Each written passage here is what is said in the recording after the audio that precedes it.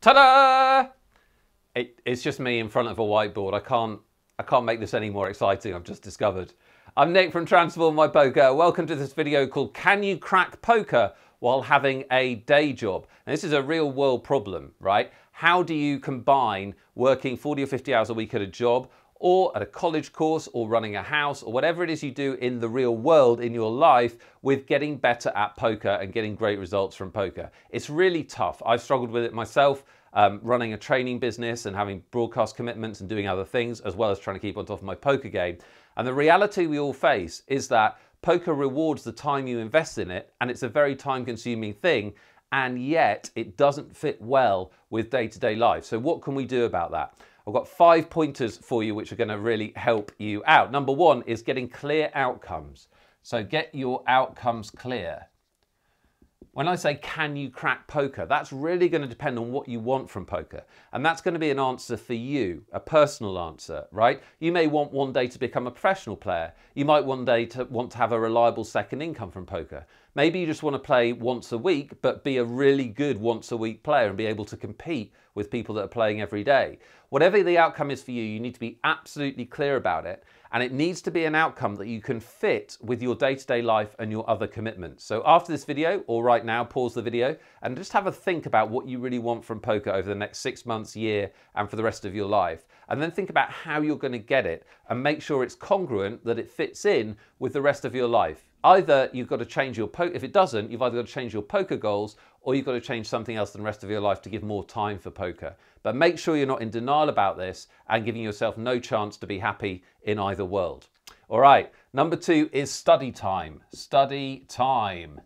Now, I'm aware that when I say the word study, you might glaze over a little bit and think, wake me up when you stop talking about doing homework, because I don't like that. And that's fair enough. Studying poker is nowhere near as much fun as playing poker. I completely get that. But the reality is, if all you're doing is playing, you're going to be doing what you've always done, because that's what you know to do, and you're going to be learning through trial and error, and that is the slowest possible way to learn anything. So we don't want that, because we've got limited time. We want to maximize our progression and how good we get. So you need to work on your game away from the table. You need to look back at hands you've played and analyze them. You need to think about your weaknesses and get help with them. You need to get more information, learn what's working in the games right now, learn what the more successful players are doing so you can put it into your game, and so on. That's how you get real progress. In fact, we're going to change study to progress time. Make sure you've got progress time every week that you're spending thinking about and working on your game, because if you're not, you can't improve quickly. And now number three, which is a tip to help you with your progress time, and it's net time. Net time. You probably thought there's only one kind of time before you watch this video. Turns out there's loads. Net time is no extra time. So this means using time that you're using for not very much to improve your poker. It's a little bit of a mirage, because obviously, you are focusing on one thing or the other, but you can use little clumps of time during your day to actually work on your poker game. Maybe you watch a training video before you go to work. Maybe in a break you read a chapter of a poker book or listen to a podcast. Maybe you listen to an audio interview or a training content at the gym. It's about maximizing the time you spend thinking about poker and really immersing yourself in getting better. And believe me, those 10 minutes, have this motto, right? Something is always better than nothing.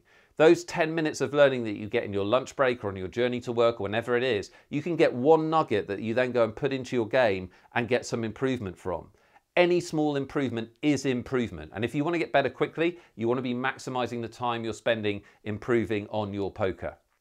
Number four is absolutely vital if you're going to combine poker with a real world job or other commitments, and that is A-game sessions. A-game sessions. This is the number one mistake I think people make if they're trying to be good at poker but also have another job or a commitment or whatever. They just play for the sake of playing and they don't play A-game sessions. So I'm sure you can relate. Maybe you've had a job at work or studying at college or whatever it is. You finally get free of it, you've had your dinner, whatever, you log on to play or you go to your card room and play, you start playing and you just play for as long as you possibly can. You probably get to bed too late, you don't get enough sleep, you're rubbish the next day, whatever. That's not a good way to succeed at poker, because you're not focused, you're not energized, you're not thinking clearly.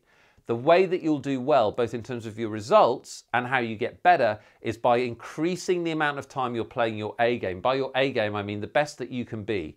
Focused, clear thinking, determined to win, calm, patient, analytical, all of that good stuff.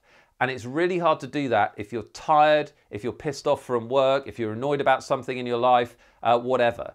Those are the things that make it really hard to do.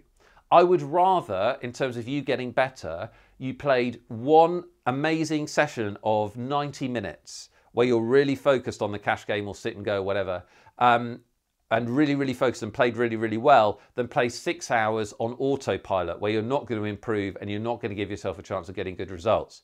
So think about how you're playing. Maybe put these sessions in your schedule, in your diary, and commit to them so you know when you're going to be able to be refreshed and energized and focused just on poker. And try and increase the amount of A-game sessions you play and try and decrease the amount of time you play tired or you play on autopilot. And if you do come to a time you want to play and you feel tired and you're honest with yourself that you're not going to be able to play well, just drop down in limits and play a game for fun, right? It doesn't always have to be serious, but when you are serious, you need to play well. So that's the number one thing you should take from this video if you want to do well. Play more A-game sessions when you're playing your best. And finally, get great help. So get great help. This is critical if you've got limited time and you want to shortcut getting better at poker.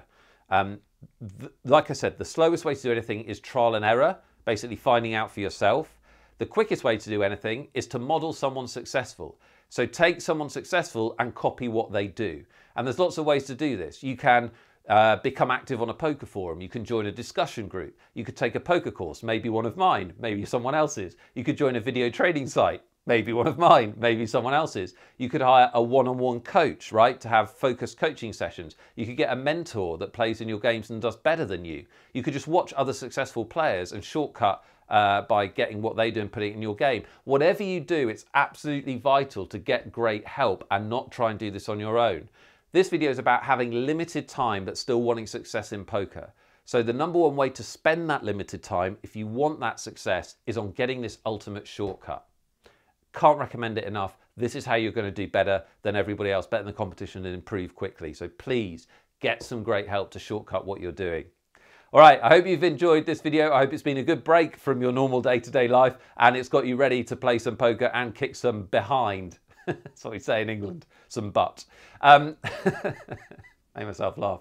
All right, I hope you've enjoyed this video. Give it a like on YouTube. Subscribe, do subscribe, because then you'll find out when these videos are getting released, which is regularly. You'll get lots of good strategy and training help. And if you would like to get some help and improve your poker quickly, then hit me up on this link. You'll come over to my website, transformmypoker.com. You can enter your email and sign up, and I will send you a free set of advanced training to get you those shortcuts and that help that you need to get more consistent results and play with more confidence. All right, have fun out there. I can't wait to talk to you in another video very soon.